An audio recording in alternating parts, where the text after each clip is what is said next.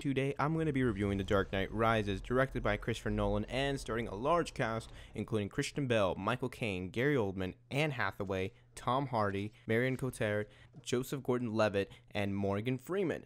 And this is the final addition to the Dark Knight Trilogy, all directed by Christopher Nolan, that started back in 2005 and then all the way to the film's release date in July 16, 2012. Now, I'll be going through the entire plot of the movie, but if you want to skip that recap of the entire plot, go ahead and click on your screen right now and it will take you straight to my review of the movie. So, without further ado, let's go through the plot of The Dark Knight Rises. It has been 8 years since Harvey Dent's death in The Dark Knight, and a new act called the Dent Act grants the Gotham Police Department powers to nearly destroy the entire organizations of crime. Feeling guilty for covering up Dent's crimes, Police Commissioner James Gordon, played by Gary Oldman, decides to resign, confessing the truth, but decides not to do it in the end. Batman has disappeared after the 8 years, and Bruce Wayne, played by Christian Bale, has shut himself away from the entire world, feeling worthless and walking around with a cane. Cat burglar Selina, played by Anne Hathaway, obtains Bruce's fingerprints from his home and kidnaps a congressman. She then disappears. Selina hands the fingerprints to Philip Stryver, played by Burn Gorman, an assistant to Bruce's business rival John Thaggett, in hope of having her criminal record erased. Stryver then double-crosses Selina, but she uses the congressman's stolen phone to alert the police to their location. Gordon and the police arrived to find the congressman and then pursue Stryver's men into the sewers where Selina has fled. A masked militant named Bane, played by Tom Hardy, captures Gordon. Gordon escapes and is found by John Blake, played by Joseph Gordon-Levitt, a once orphaned patrol officer. Gordon promotes Blake to detective, with Blake reporting directly to him. Wayne Enterprise is unprofitable after Bruce discontinued his fusion reactor project when he learned that the core could be weaponized. Later, Bane attacks the Gotham Stock Exchange using fingerprints from Bruce Wayne. Alfred Pennyworth, played by Michael Caine, concerned that Bruce cannot move on from being Batman, reveals to him that Rachel Dawes had intended to marry Harvey Dent before she died. Alfred then resigns in an attempt to make Bruce wake up. Fearing that Daggett, Bane's employer, would gain access to the reactor, Bruce Wayne asks Wayne Enterprise board member Miranda Tate, played by Marion Cotillard, to take over his company. After being promised the software to erase her criminal record, Selina agrees to take Batman to Bane, but instead leads him to Bane's trap. Bane reveals that he intends to fulfill Ra's al Ghul's vision to destroy Gotham with the League of Shadows. He exchanges Batman and delivers a crippling blow to his back before taking him to a foreign, well-liked prison where escape is virtually impossible. The inmates then tell Bruce the story of Ra's al Ghul's child, born in a prison and cared for by a fellow prisoner before escaping, the only prisoner to have ever done so. Bruce assumes the child is Bane, however, that might not be the case. Meanwhile, at Gotham, Bane lures the police underground and collapses the exit within them. He kills Mayor Garcia and forces an abducted physicist to convert the reactor into a nuclear bomb. Bane uses the bomb to hold the city hostage and to isolate Gotham from the rest of the world. Bane reveals a cover-up of Harvey Dent's crimes and releases prisoners, and initiating a revolution. After months of recovery from his injury and retraining himself, Bruce escapes from the prison to enlist Selina, Blake, Tate, Gordon, and Lucius Fox to help stop the bomb from detonating.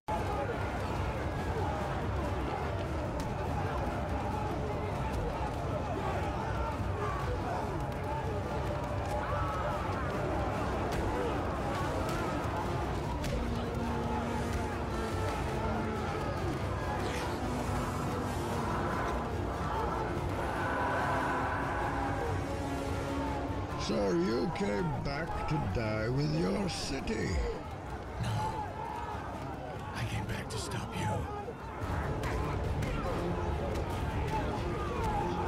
While the police and Bane's forces clash, Batman defeats Bane, but Tate intervenes and stabs Batman, revealing herself to be Talia al Ghul, Ra's daughter. Talia then escapes with the prison, aided by her fellow prisoner and protector Bane. She plans to complete the mission of her father by detonating the bomb to destroy all of Gotham, but Gordon blocks her signal, preventing remote detonation. Talia then leaves to find the bomb while Bane prepares to kill Batman. However, out of nowhere, Selina presumably kills Bane using the Batpod.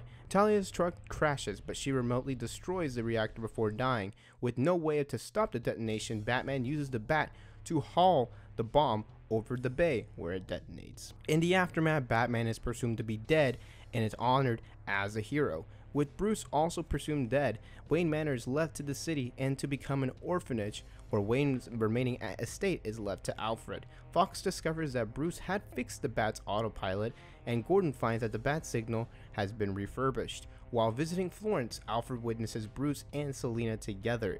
Blake resigns from the police force and inherits the Batcave.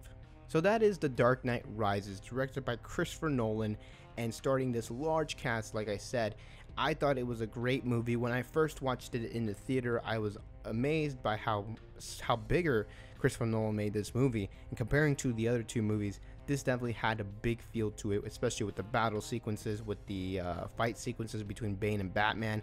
I thought they were done pretty well. You definitely felt Bane's physicality in a lot of fights, especially with Tom Hardy. You only see his eyes, and that's something that Tom Hardy had to do well, especially without being able to use his mouth and his nose. He had to really do a lot of his acting with his eyebrows and his eyes, which is very tough, especially when you're trying to do a fight sequences and trying to talk down to your opponent, especially one as intimidating as Batman. As for Batman, Christian Bale came back into the role. Many people were wanting this to be a Batman movie, especially after The Dark Knight, where although the movie was great, it wasn't really about Batman. It didn't center around the character of Batman as much as the previous movie, Batman Begins. And so this movie felt like a revisit of the Batman character into his eventual fall and his rise, which we saw at the end of the movie. And his story coming back from the bottom, I think it's a great story to tell, although I do think that it could have been done a little better. Having him isolated in a prison probably wasn't the best way to do it. I did like the concept, however, of making the climb and climbing back to the top, and to come from the bottom and go all the way up and to feel your freedom given back to you. As for the rest of the cast, I think that everyone definitely brought their A game.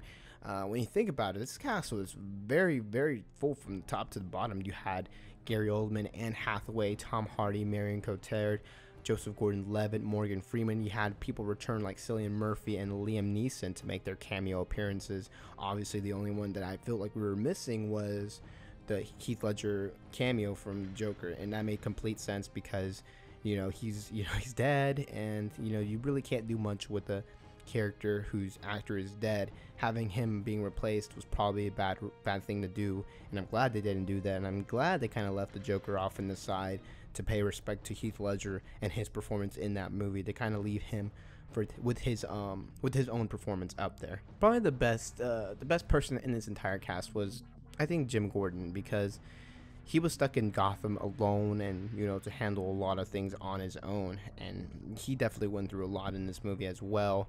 I do believe that his wife left him in this movie. I can't remember if I think she did leave him, and he was left to take care of, I think, some parts of his family, and also, of course, to be running, the Gotham police force. Christopher Nolan, he's burnt out at this point, but he gave us his best in this movie, and I thought that it was great.